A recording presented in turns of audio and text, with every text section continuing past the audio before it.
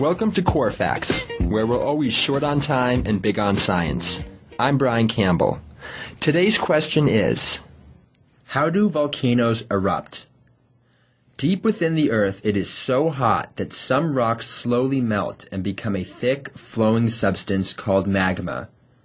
Because it is lighter than the solid rock around it, magma rises and collects in magma chambers.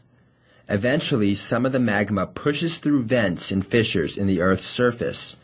A volcanic eruption occurs. Magma that has erupted is called lava. Some volcanic eruptions are explosive, and others are not. How explosive an eruption is depends on how runny or sticky the magma is. If magma is thin and runny, gases can easily escape from it.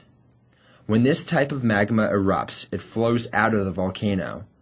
Lava flows rarely kill people because they move slowly enough for people to get out of their way.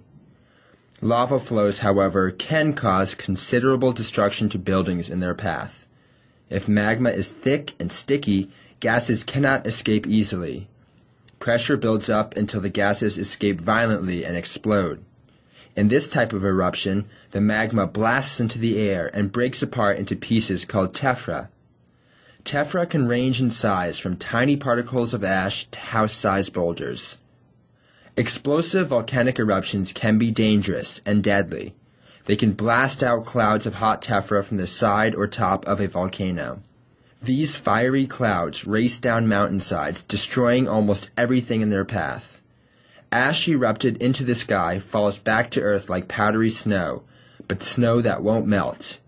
If thick enough, blankets of ash can suffocate plants, animals, and humans. When hot volcanic materials mix with water from streams or melted snow and ice, mudflows form. Mudflows have buried entire communities located near erupting volcanoes. Because there may be hundreds or thousands of years between volcanic eruptions, people may not be aware of a volcano's dangers.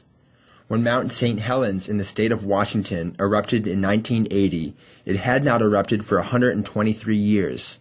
Most people thought Mount St. Helens was a beautiful, peaceful mountain and not a dangerous volcano.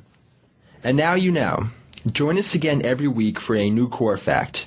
For other Core Facts, or for CoreCast, our in-depth science podcast, go to usgs.gov/podcasts.